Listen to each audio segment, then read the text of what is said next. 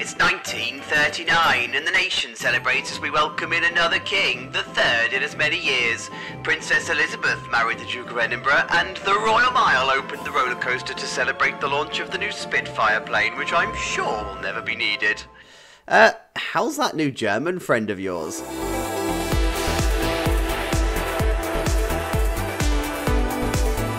Oh, you guys, welcome to 1939, and I'm sure this is going to be quite a quiet year. Nothing major's going to happen. We'll just get through into 1940 and just be done with it.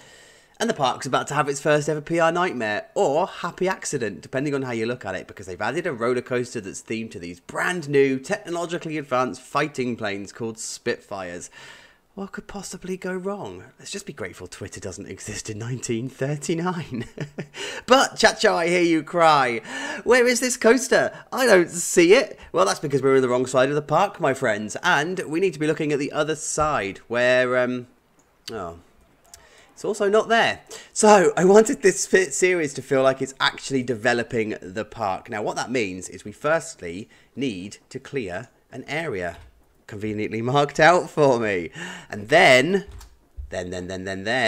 we actually need to put the coaster in. Oh look, there it is. Guys, does that feel developed enough for you? Does it? Yes, welcome to the park, the Flying Turns. So this is a coaster that does exist in this time. There are not many reference images around for it though, because all of the original Flying Turns no longer exist. The only one we've got to go by is the Flying Turns that I don't know how, if I'm going to say this right. It's either going to be Knoebels or Knoebels. We would say Knoebels here in the UK, but I bet you guys over on the other side of the pond say Knoebels, right? So we'll say Knoebels. Anyway, Flying Turns is the only one, and that's because that was made according to originally repurposed plans. So it's the closest we're going to get to any kind of historical accuracy. So, yes, there is no time lapse for this one because this took 9 hours to build. You're not going to get a time lapse out of 9 hours, but what we do have is a finished coaster. We have a station, and we come into the first curve, which is on a slight decline because the trains need to go into the lift hill, and then we go into the lift hill. I don't like the control of these lift hills when you're building the in-planet coaster because you are stuck, even with track limits disabled. You're stuck to 12-meter sections. So that means that your top of your lift hill is a bit jank. But hey, 1939, I don't care. So we go into the first lift hill and first drop into the first run. Now I wanted to do this because firstly Knoebels one does it, so you know precedent is set. But also I didn't want to have the coaster coming into this area, which if I was facing the station this way it would do, and then facing the station the other way didn't feel right. So what I wanted to do was have it as a turnaround, so then it comes into the second lift hill here, and then it comes into the sneaky pass stuff here. Now, the thing to remember with these Flying Turns is they don't have ups and downs. They are just a solid down, and they are nothing but helixes, but they are really fast, sharp, tightly packed helixes. So we come into like this figure of 8 section, and in fact there's a lot of figure of 8s I found with all of the Flying Turns stuff of the imagery and whatever that is available out there.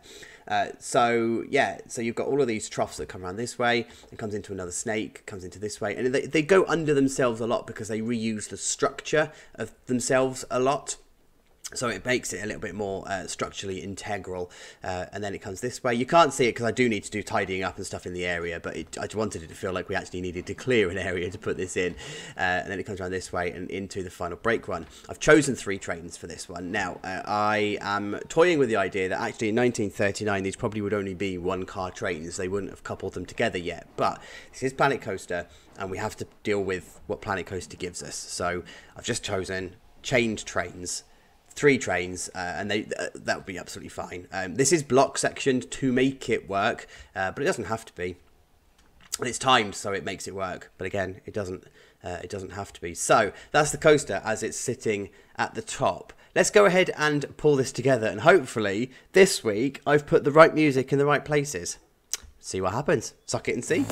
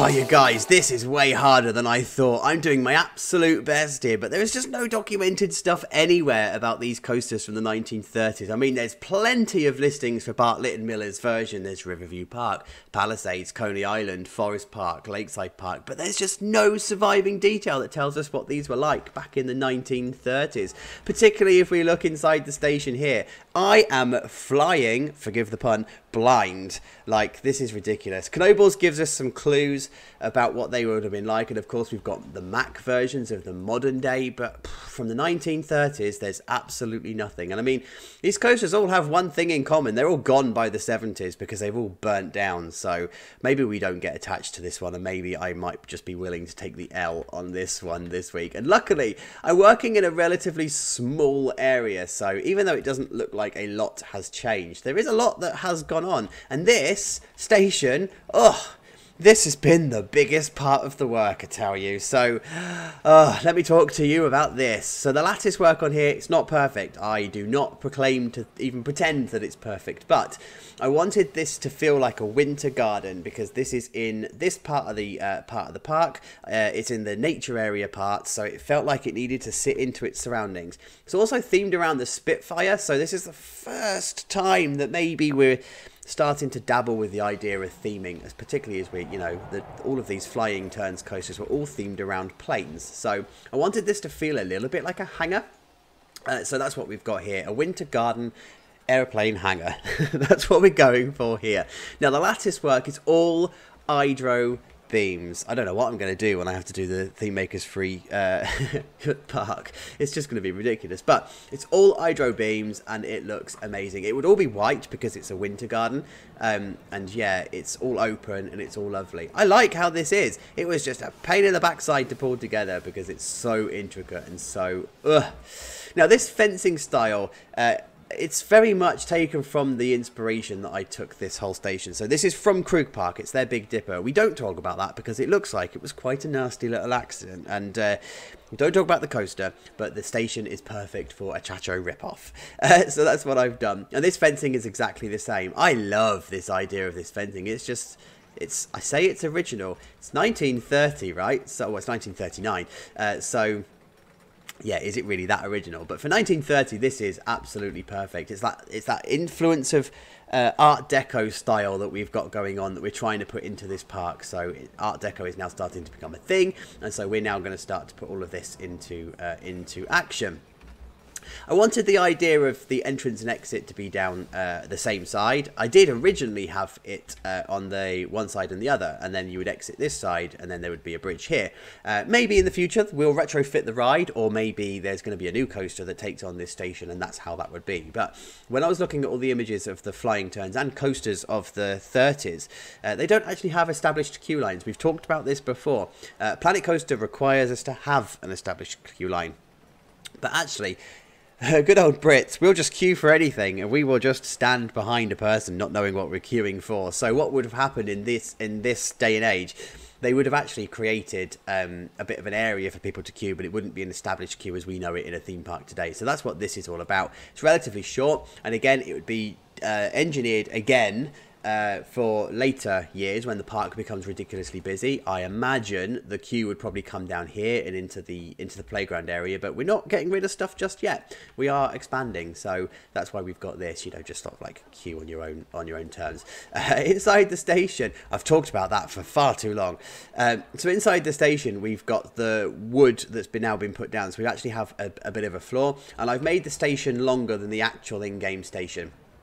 Partly so I can make this symmetrical, and partly because I wanted to do that. So that's what I've done here. I need to put clutter and stuff in here. I need to find out what the inside of the station was. I need to do something with it. But as I said in the intro to this section, I am completely flying blind with this station. But hey, it looks alright from inside here, doesn't it? The underside of the roof is going to look pretty cool. So, yeah. And I mean, swoopy roofs were a thing back in the 1930s, as it turns out. This is not new. And actually, they would support their own structure quite nicely. So, yeah. I've just put the slats and stuff along here as well. So, it actually follows the contour of the actual roof itself. So, quite like this station, you know. I quite like it. It gives the Winter Garden vibe that's needed. Over here, then, I have put the maintenance area in. Now, in 2023, we would make sure this has got vehicular access and it would have some kind of a road and stuff to it. But no, this is 1939. This does not exist. So what would happen is access to this shed would be by either this little catwalk that I've put in, or it would be via the actual catwalks of the coaster. You would walk from the station along the catwalk up to the shed. You wouldn't have a specific dedicated road, but it is a shed.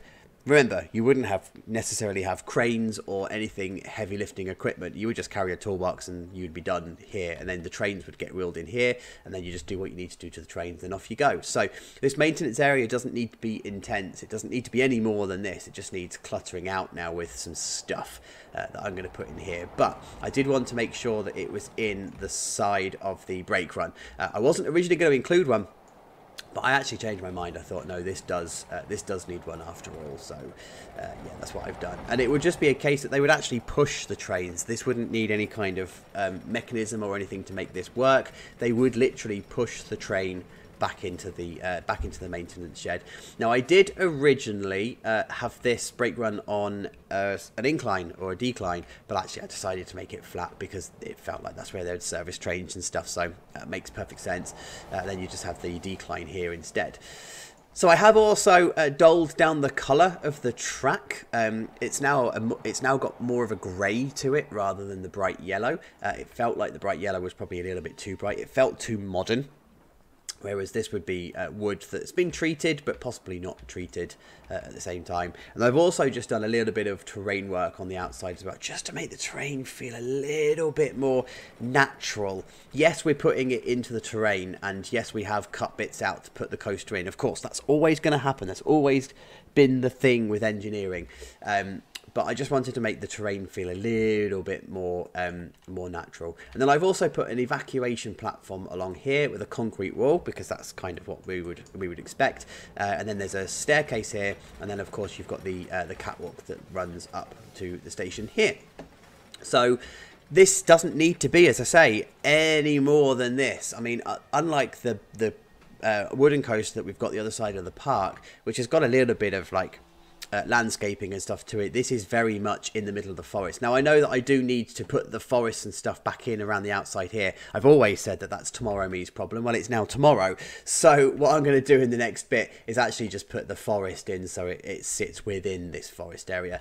I'm also going to put some of the trees back in as well, as if the trees had always been there. So let's go ahead and do that. Right, so I just need to talk about this bit and then I'll stop waffling, I promise. So I wanted it to be a bit of a plaza area at the top here. As you know, I love doing my plazas anyway, but it felt like this would be a plaza, and then it would have this grand staircase that leads up. Wheelchair access, disabled access and stuff, it doesn't exist yet. It's 1939, so we don't need ramps. We will do in the future. We will need to come back and retrofit it, but we don't in 1939 because, you know, we're too busy focusing on a war, let alone what we're going to do in our theme parks. So I've tried my best with the pathing and stuff. They're going to clip through the stairs, but I don't care. And I just need to find a way of dealing with the end of the gravel and stuff here and then be done with it. So this is where we are sitting from the top. I am going to go and finish this. See you in a minute.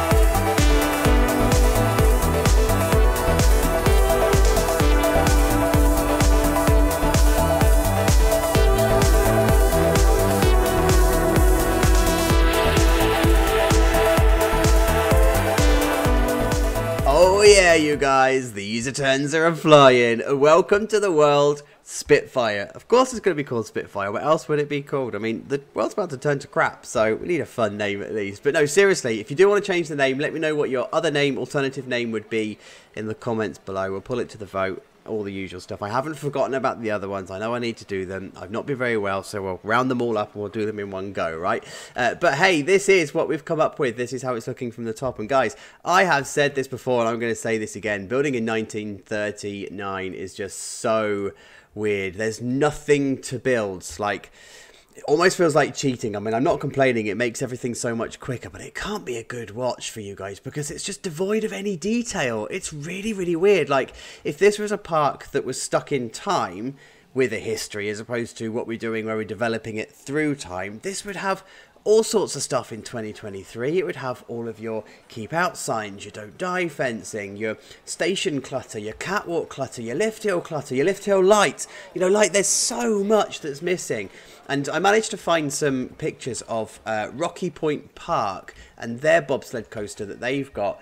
Honestly, there is nothing on the lift hill. There is nothing on the catwalks. There's nothing in the station. It's just a wooden building. It's like, as I said, it just feels like cheating. And even, is it Euclid? I don't know how to say it. Euclid Beach? They had lights all along the course of their bobsled coaster, and I think that's actually the reason it might have burnt down, or at least it's defunct. But I didn't want to do that here. This is not that kind of park. It wouldn't have nighttime operations and that sort of stuff because it would close and it wouldn't be open over the winter or anything. So honestly, guys, it feels like I'm cheating. I keep saying it. Like, even commentary is difficult because I'm just like, is this it? Like, guys, are you actually going to watch this? Is this even decent? But hey, this is the station. This is what I wanted it to be. And of course, because it's celebrating Spitfire, I'm using the red, white and blue from Union Flag. I put some bunting and stuff out just to, you know, give it a bit of detail. But yeah, this is all right. It's a station. It does what it needs to do. It doesn't need to be any more than this, and that's the theme of the series. Inside the station, then, what I have done is I have just put some clutter and stuff around because I felt bad. I wanted to just put something in the station, if only to make it feel a little more alive. So here we go. This is what we've got. Couple of stuff around, and of course the loading platforms and whatever. I did copy across the ride operator booth from the other coaster. It felt like that might be like a consistent thing that we're going to do. She's very happy. She's loving it. Look at her. Yeah. Modern clothes for 1939 though, love. Bit ahead of your time. Yeah, so anyway, I thought I'd copy it across because that's what they would do. And then these lights, I was like looking at how winter gardens and stuff do their lighting, and it's kind of like very much hanging from the ceiling like this. So this is what I've done. We've got that low level lighting, and then I just put some decorations around, and then the belongings bins, and that's it. It's all roller coaster stations in 1939 had, or especially this type of roller coaster station had. Like, I keep looking at this and I'm like, I love the design, but it just doesn't feel complete because I can't use any of the 2023 stuff. It's really weird. But what I have done though is put some strip lighting along the outside of the actual perimeter, and then the same down here. This did exist in 1939. I have seen this in practice, so I wanted to do that. And then this is the new area. Now, you did see me put down the windowsill, the firehouse windowsill sidewards, and created a bit of a stone plaza, but that just didn't feel right when I got to doing the final touches. So what I've done is I've actually just put all of the gravel and stuff back down, and it now just opens up the area, and it feels like it's a new open area too. It now feels a little bit more consistent than it did before. There's the stairs. There's no railings in 1939. I checked that out too. Like, guys, everything I've researched about 1939, it just goes against everything I always do in a park, and it's just so weird. I mean, it still looks cool, but we're going to need to go back and retrofit so much stuff. So much stuff. It's going to be unreal. So then all I've done here is I've just put some flower beds and stuff along here just to sort of kit it out. I didn't want to bring the curbing and stuff around this way because it doesn't fit there, right? It doesn't feel like that would be consistent. They would just develop this area and then be done with it. So as we're walking down this way, down towards the lift hill, we come down into the little shack area. Again, I've just put some clutter on here just to make it feel alive. And then we come into the lift hill. Again, like I say, Nothing on the lift hill. No lights, no nothing. It's weird. It really, really is. But then we come around into the figure of 8 turnaround, and then we come into the second lift hill. Now, what I did notice on the original, oh damn it doesn't quite work.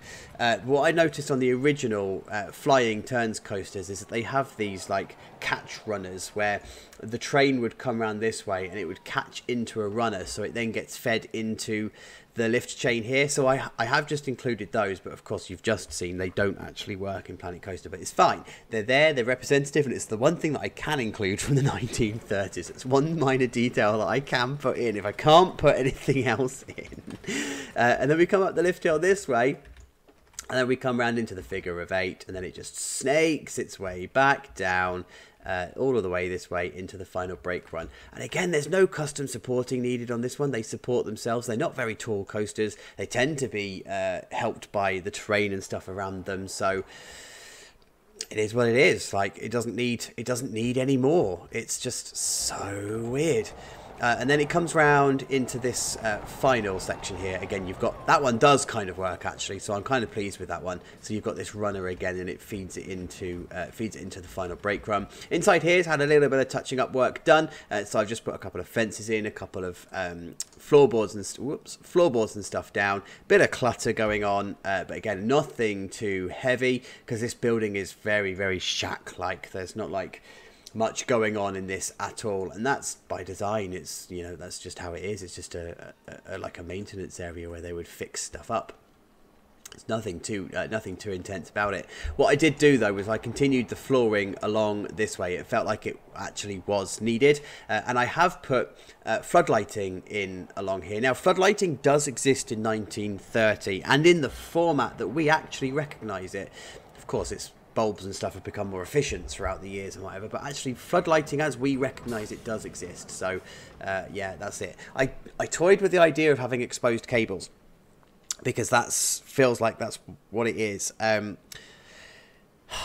still toying with the idea, but I have left them out because all of the images that I've seen of floodlights being attached to wooden beams, they're not on show, and that's because of fire risk and stuff. They do sort of like hide them away and whatever. So yeah, but again, just in the absence and the devoid of detail, it feels like I should put it in, if only because it makes it something to look at.